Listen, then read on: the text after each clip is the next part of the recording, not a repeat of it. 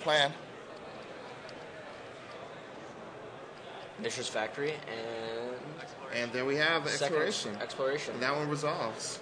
This is good. This is good news. And looks like James has a gamble to go get Life from the Loam. James going to get Life from the Loam. It's not a gamble at all. He almost showed it to him. It's like, yeah. He just said in the thing, I've been revealing it all day. Like this is where you want to get.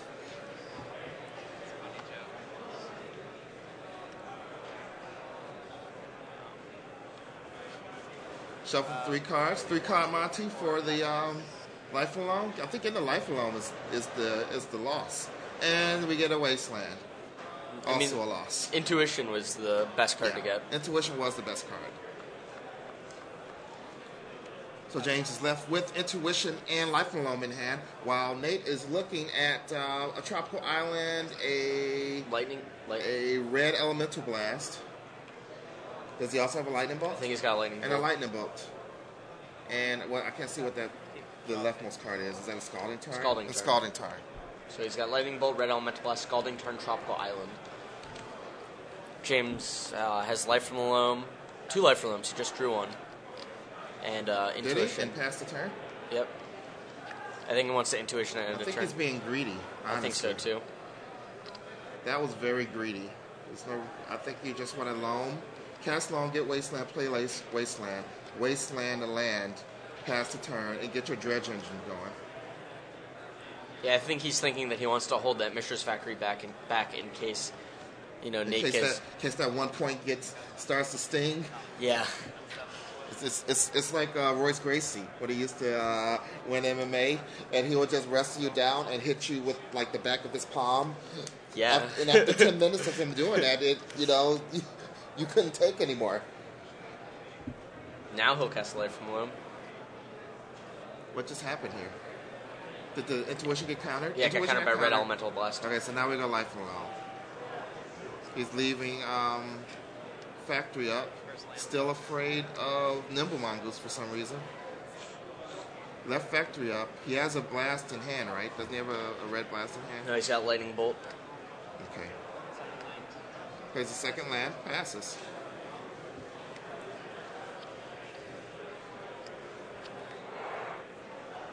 Brainstorm drawn for Nate.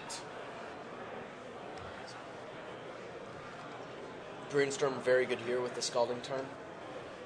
He draws Forceful, Brainstorm, and Ponder off that Brainstorm. Probably going to put the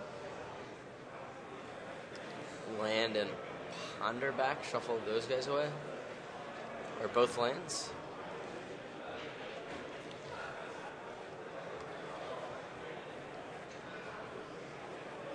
Like Brainstorm, okay, yeah. Land and Ponder back. Get those shuffled away using Scalding Tarn. Brainstorm's strictly better than Ponder, right? Like, why would he get rid of... I think Brainstorm's better than Ponder. Especially because he's got another fetch land in hand. Yeah, Brainstorm's better than Ponder with the fetch land. Whereas without a fetch land, Ponder's a little bit better.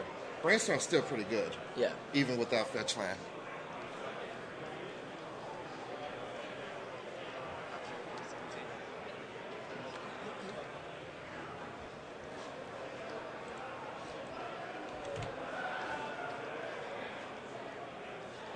That was an interesting interaction, Brainstorm and Fetchland, that first debuted and extended back when the Fetchlands were first printed. What is they from Invasion?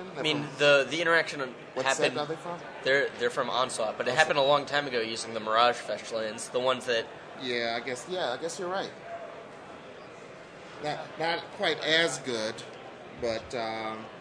Hey, shuffling away bad cards or unwanted cards is as good as any. You could see in the finals of Pro Tour Chicago between Brian Davis and Bob Maher in that finals match that happened. So Life from the Loam trying to get cast for Glacial Chasm, Tranquil Thicket, and Wasteland. Be careful, don't rearrange your graveyard. It matters. That one resolves. Now, this isn't a situation where you want to counter Life from the Loam. It isn't? It is not. What situation do you want to counter life from when Morbid? you can use it to time out your opponent and attack for like a tempo game. Because right now, he would time walk them and attack for 3. If there were 2 Tarmogoyfs in play like in game 1, then it's beneficial because you're getting 10 points of damage or 8 points of damage out of it.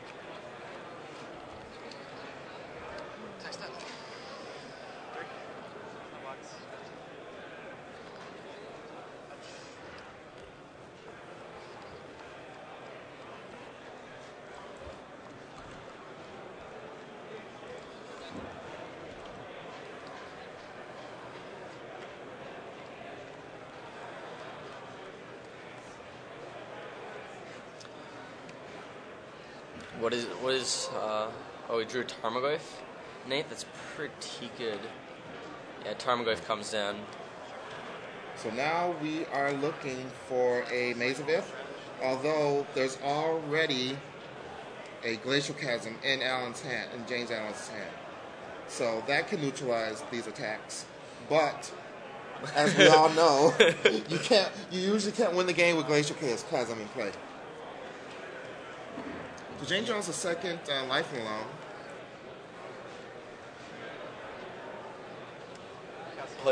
Plays Life from Loam, getting back to 3. Probably 1 fetch and 2.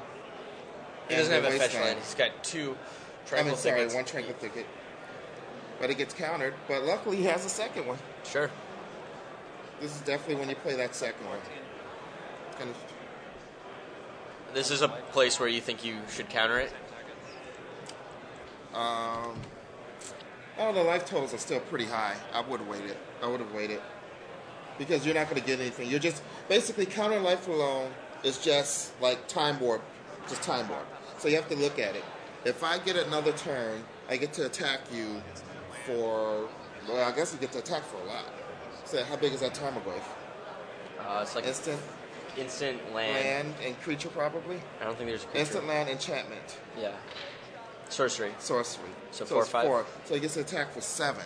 Well, I guess you would try to. I guess now is a good time to counter it because James is at 14, so you go 7 attack and hope to peel another counter spell of some sort and attack again. Because right now it's looking bleak. James is gaining control of this game. Yeah. Hopefully for him he has enough time to finish this. But he also has a Glacial Chasm, so just to preserve his life total.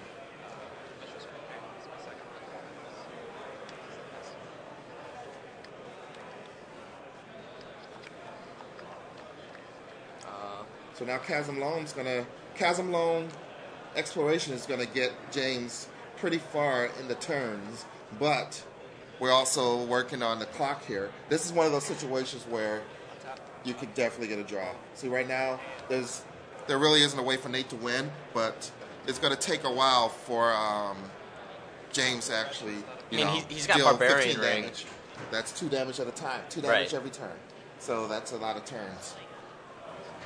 Maybe you could use it twice with Exploration if you can build up enough mana.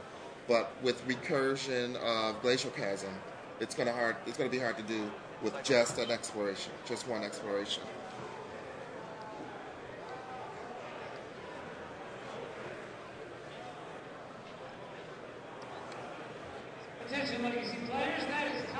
And that's time in the round. Time in the round. This is what I was talking. This happened to me a couple of times in GP Columbus a few years ago, where it was a good matchup for me, and I would lose a game to like multiple melee mages or something like that, and you'll get to game 3 in a situation where you can't really lose, but you can't win yet. I don't think James can win this game, right? He can't lose it, but he sure can't win it. It's going to be hard to deal 15 damage. In 2 more turns after this one? Right. And he gets the bad turn. So he gets this turn, and he gets 2 more attack steps. And he can only play 2 land a turn. If that were a mana bond, maybe. If that Tarmogoyf and that other creature weren't in play, maybe. If Tabernacle were in play, maybe.